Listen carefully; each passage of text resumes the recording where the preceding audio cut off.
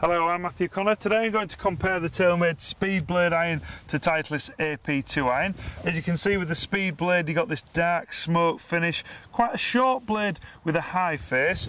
With the AP2, you got this satin polish finish with a forged head with a bright cavity. So I'm going to hit the AP2 first. Let's see how this one performs. Got flight scope switched on. All right.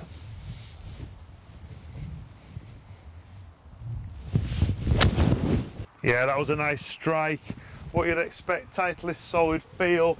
Now both companies have gone down different routes. Titleist have gone for more forgiveness, so they've placed some tungsten weights in the heel and the toe to help with playability.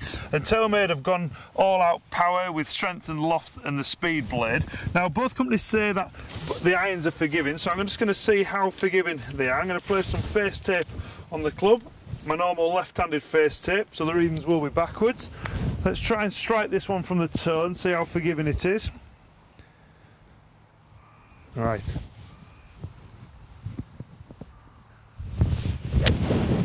Yeah, I caught that one off the toe, but it still felt fairly solid. You'll be able to see how far from the toe I hit it, so it wasn't one of the best of strikes. But to be honest, looking down at the club, it looks like it's got a much thinner top line than the Speedblade, and there's not as much offset, so it looks more favourable to work the ball. So I'm just going to see how easy they are to work the shots. I'll just grab a ball from the creative bag, and what shot have we got today? Low and straight. So I should be fairly good at these, growing up on a seaside course. That's how easy it is to keep the ball low.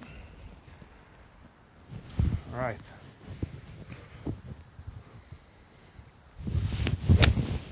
Nice, I've struck that one great, and it's keeping nice and low. So I'm going to give the Speedblade iron a rip now. Let's see how this one performs. Now they feel very similar in balance, but I know the heads have been tweaked a lot with the Speedblade. So the AP2 I was using a 6 iron, with the Speedblade I'm using a 7 iron. Now the loft with the AP2 was 30 degrees and the length was 37.5. With the Speedblade, the 7 iron's 30.5 degrees and 37 inches long. So I reckon they're going to perform very similar in distance. Let's see how this one goes.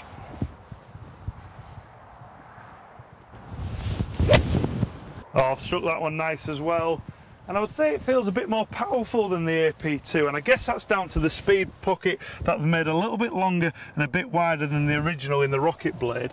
Now I know this is meant to be a comparison, and I hit the AP2 from the toe, but Taylormade said they've designed the Speedblade to be more forgiving from off-centre hits from the bottom of the club face. So I'm just going to place some face tape on the club, try and misstrike one from the bottom grooves, and just see how well it performs, see how forgiving it is. Right, let's try and catch one off the bottom.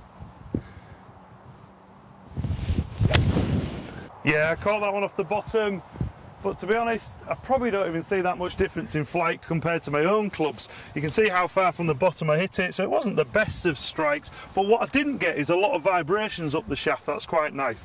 Now I'm just going to see how easy it is to keep the ball low. Let's see if I can hit the same creative shot as I did with the AP2. Low and straight. Yeah, it was a good hit, but it's definitely launching higher than the AP2, and I'm guessing that's down to a slightly thicker sole and a lighter shaft. This Speedblade shaft's a higher launching shaft compared to the AP2. Has a dynamic goal, that's a lower launching shaft. Now I'm just going to see how far the ball's travelled. Total distance 178 with the AP2 and 169 with the Speedblade. So I'd say with equivalent irons the Speedblade would be a little bit longer.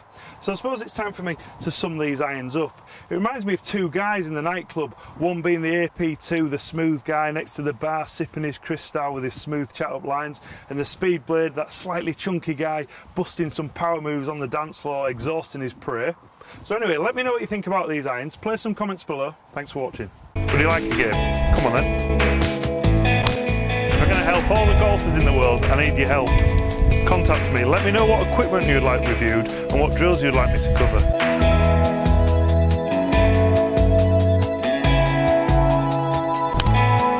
You can follow me on Twitter and Facebook. Don't forget to subscribe to our channel.